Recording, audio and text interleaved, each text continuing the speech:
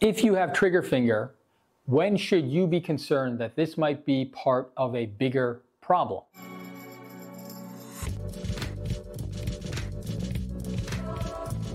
Hello, this is Dr. Siddharth Damber, expert in rheumatology and in regenerative medicine.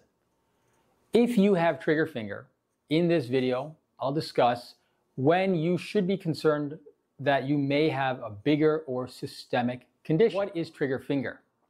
The tendons in your finger that allow you to flex your finger, on occasion, those tendons can get irritated, stenotic, inflamed, and the ligaments that help to support those tendons can also get irritated, and the friction between those two tissue can then cause some catching of the finger. That can lead to your finger getting stuck in a flex position, which can be painful, and then when it pops open, that too can be painful as well. In most cases, trigger finger is a localized issue due to either overuse of the hands and the tendons or an injury to the tendon or the ligament as well. In most cases, treating this in a focused and localized way alone is adequate.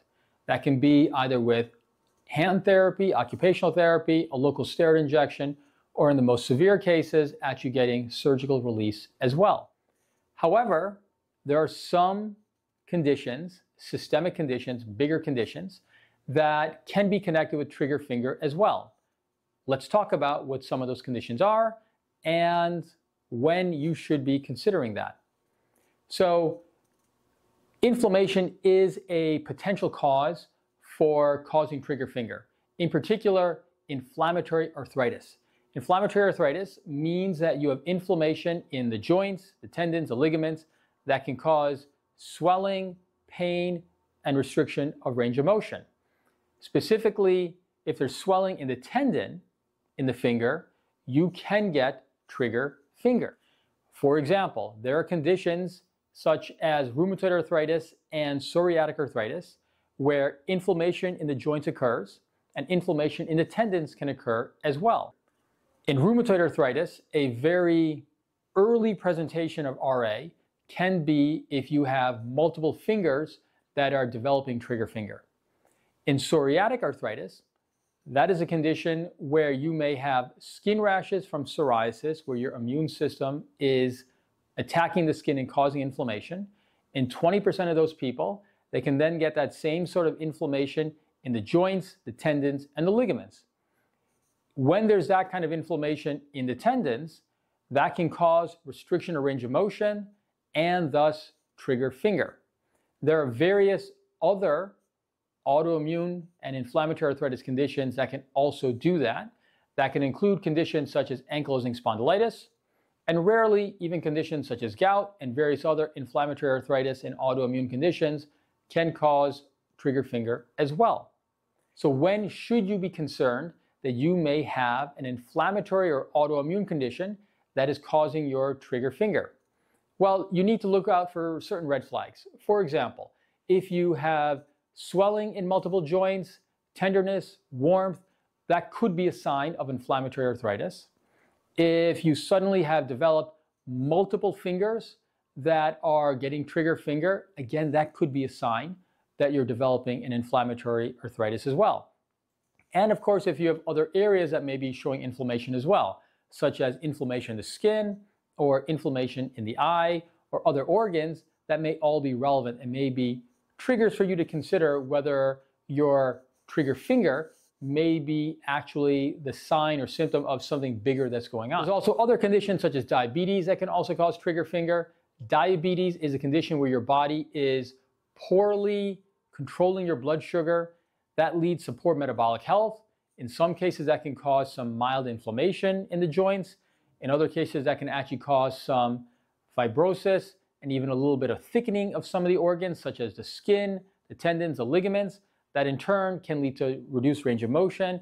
And if that's occurring in the finger flexor tendons, that can then also lead to trigger finger. The keys from the rheumatology side are to make an early diagnosis.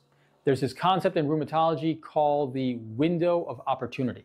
What that means is that if you have a developing new autoimmune condition, if you can catch it at an early stage, you can completely prevent the progression of that condition. Now, even if you catch that condition at a later stage, you can certainly still improve inflammation, pain, limited function, and improve your overall quality of life.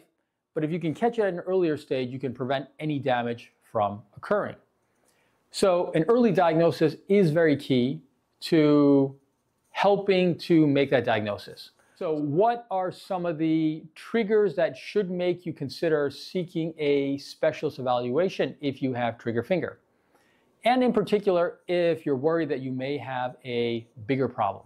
So as I mentioned, some of the red flags for inflammatory arthritis would include painful swollen joints. If this development of trigger finger is happening in multiple fingers and fairly recent onset and quite quickly, or if you have any other signs of inflammation, either in blood work or in your body that you're concerned about, that could be connected with trigger finger as well. When it comes to that evaluation, a rheumatologist is a good person to see if you're worried about inflammation, in particular in the joints, in particular for trigger finger as well. They'll do an appropriate evaluation to see if you are developing a systemic or autoimmune condition. I would recommend that when you get that evaluation, that they also do a diagnostic musculoskeletal ultrasound. I'm a big fan of musculoskeletal ultrasound because you can tell if there are signs of inflammation at a very early stage and at a very critical stage where you can make a key improvement in your condition. When it comes to treatment, I would recommend that if you have a bigger problem, a systemic problem, you focus on treating that. The trigger finger may be a symptom of that bigger problem. So you don't want to focus only on treating the trigger finger in that case. In most cases of trigger finger, if you treat the bigger problem, let's say if there's chronic inflammation, you can actually dramatically improve the trigger finger as well as the overall inflammation gets better. In some cases, you may need to treat that locally. That could include either hand therapy or a steroid injection. If your bigger problem is not being treated, however, and you have a lot of inflammation, I would recommend trying to avoid surgery until the overall inflammation is under control, in part because it's possible that the trigger finger may resolve on its own with treatment of the overall inflammation, and also because you may not actually get as good of a result surgically if you're still inflamed or there's some other bigger issue that's ongoing. Trigger finger, while it's generally a local phenomenon, in some cases it could be a sign of a bigger problem, such as an inflammatory arthritis condition or sometimes even diabetes. If you have some of the red flags that indicate that you should get evaluated, I would recommend doing that. Get yourself better, and hopefully you can resolve your trigger finger issue as well. Thank you for your time. I hope you found this helpful. If you found this content useful, please give us a like and subscribe to the channel.